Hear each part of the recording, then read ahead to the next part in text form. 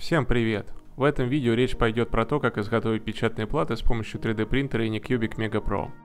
Давно откладывал это видео и вот наконец решил им заняться. Раз уж я купил 3D принтер с лазером, то надо бы попробовать изготовить на нем печатную плату. Может быть, с этим принтером это будет намного проще и удобнее. Если просто попробовать положить медную пластину под лазер, то лазер не оставит на ней никаких следов. Поэтому я решил покрасить стеклотекстолит акриловой краской из баллончика, а затем сжечь лишнюю краску лазером.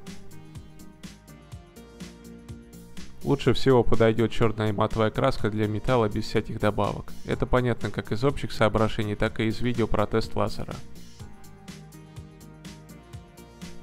Перед покраской нужно обезжирить поверхность.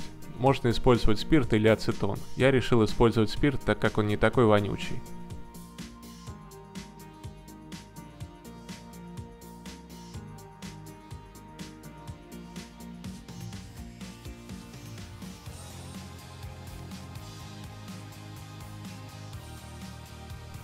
Затем разложил текстолит на газеты и покрасил тонким слоем краски в один слой. Эта краска сохнет очень быстро, примерно за полчаса. Вот так выглядит текстолит после покраски. Получилась ровная матовая поверхность черного цвета.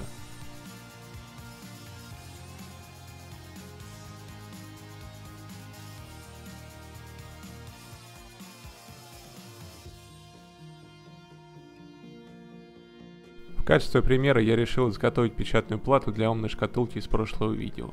Переделывать шкатулку не буду, она и так хорошо работает. Просто решил выбрать такой пример. Разводку платы буду делать во фрайцен. Принципиальная схема у меня уже была сделана в нем.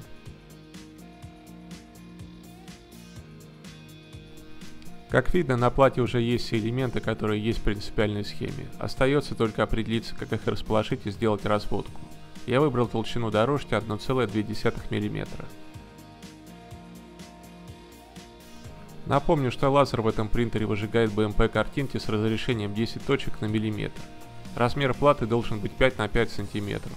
Значит, разрешение BMP картинки должно быть 500 на 500 пикселов.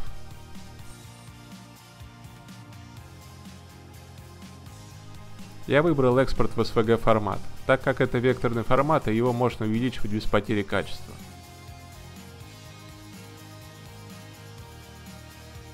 После экспорта фрайсинг создает целую кучу разных трафаретов. Мне нужен первый с вот таким именем.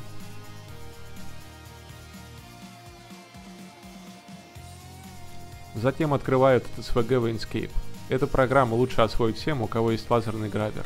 Я рассказывал про это в видео про резку лазером по траектории. Теперь картинку нужно увеличить до размера 500 на 500 пикселов. Захожу в свойства документа, выставляю размер документа в пикселях и размерность в пикселях. Для того, чтобы картинка лучше выжигалась, нужно, чтобы в ней были только белые и черные пиксели. Поэтому сглаживание лучше отключить на этой же странице. Теперь увеличиваю размер самой картинки. Дальше можно выбрать экспорт в PNG формат, но тогда сглаживание опять появится. По-моему, это небольшая недоработка со стороны разработчиков Inkscape. Поэтому предлагаю выставить масштаб 100%, просто сделать скриншот и вставить его в Paint для дальнейшей доработки.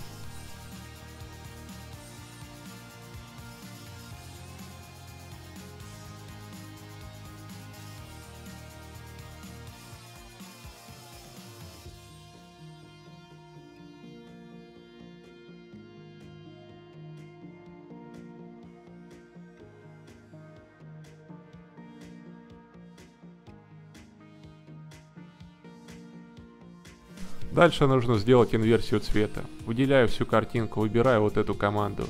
Теперь лучше удалить вот эти точки. Я этого не сделал, и дальше вы увидите, что из этого получилось.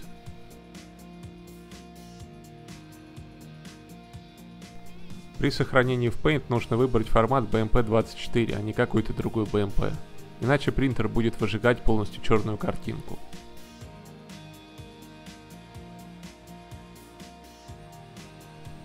Все, теперь у нас есть хорошая, полностью подготовленная для выжигания картинка с выключенным сглаживанием и без потери качества. Выставляю мощность лазера на 100%. Меньше ставить нет особого смысла. Высоту гравировки 57 мм. Переставлять разъемы на этом принтере вручную мне больше не нужно. Я сделал переключатель, и это очень удобно. Запускаю прожиг.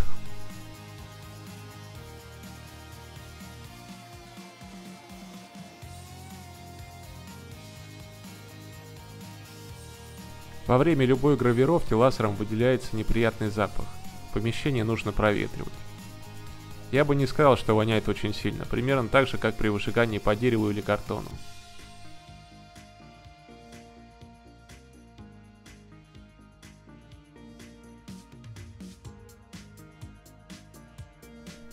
Одна печатная плата размером 5 на 5 см выжигалась 1 час и 23 минуты.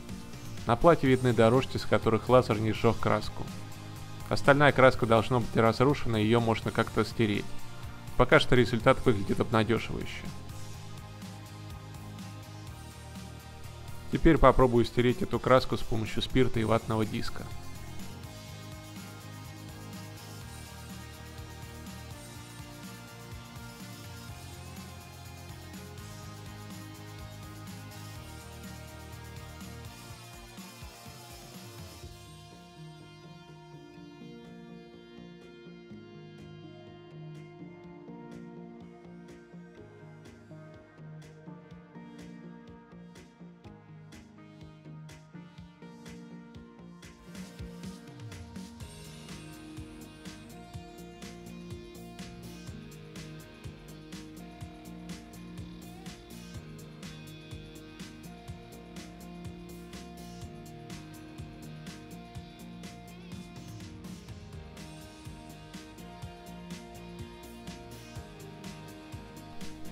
Вначале краска не стиралась, а затем стерлась вместе с дорожками.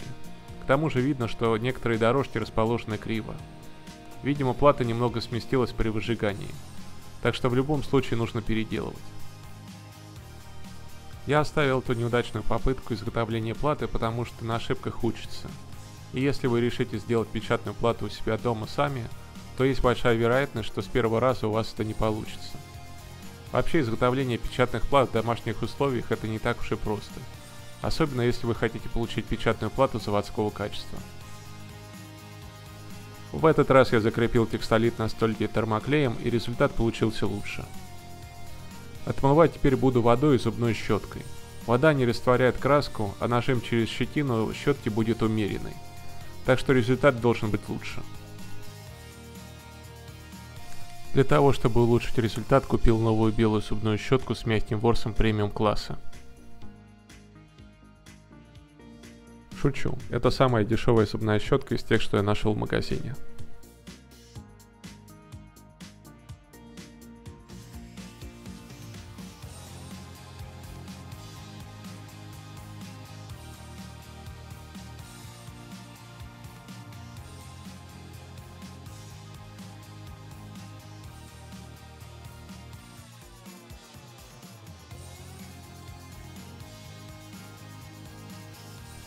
Краска до конца оттираться не хочет, но ее осталось немного, возможно, она сама отвалится в процессе травления.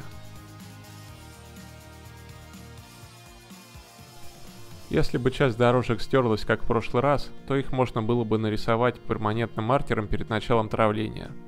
Но у меня ничего не стерлось, поэтому начинаю травить. Травить буду хлористым железом. Обычно рекомендую сыпать 25 граммов железа на 100 мл воды. Скорость реакции зависит от температуры воды. В ванночке у меня горячая вода из водопроводного крана. Также можно сделать водяную баню. Если жидкость периодически помешивать, то реакция пойдет еще быстрее.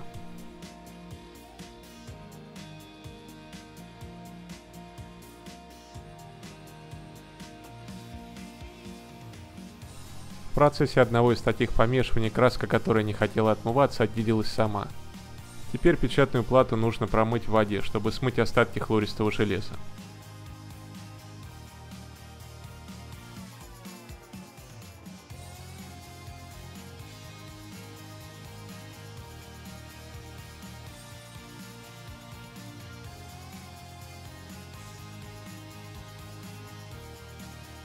Хлористое железо можно слить в бутылку и использовать повторно.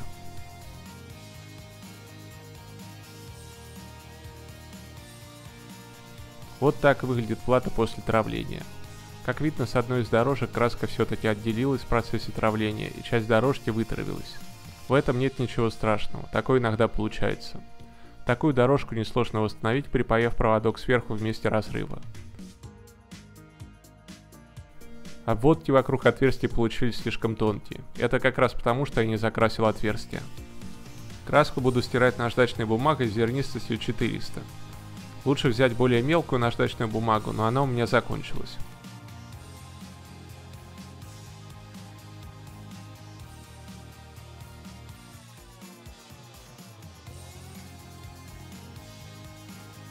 Вот так выглядит плата после зачистки наждачной бумагой.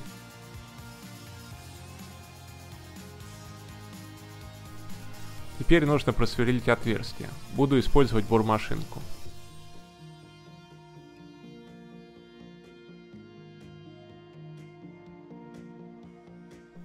С непривычки первое отверстие просверлил криво. Последний раз я делал печатную плату сам больше 10 лет назад, еще когда учился в школе. С тех пор как-то обходился без изготовления печатных плат. Но еще с тех пор я понял, что это непростой и отчасти творческий процесс, который требует определенной сноровки.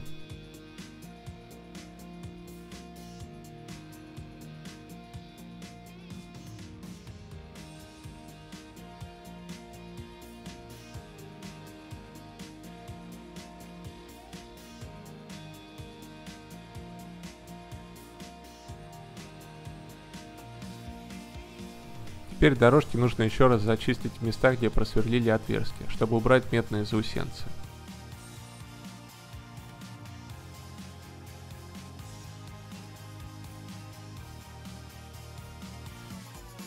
Дорожки лучше залудить, так они станут толще, прочнее и через них будет проходить больший ток. Заодно и починю разорванную дорожку. Наношу на плату спиртовой раствор канифоли.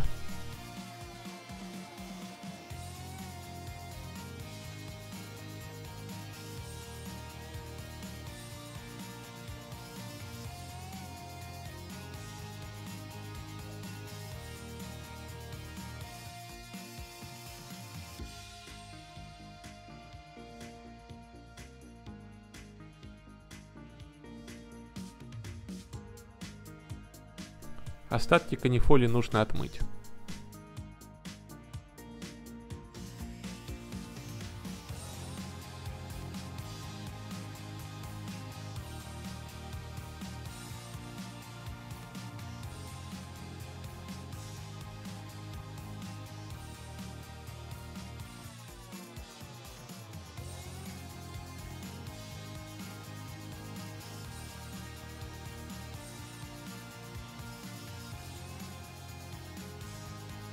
Вот такая плата у меня получилась.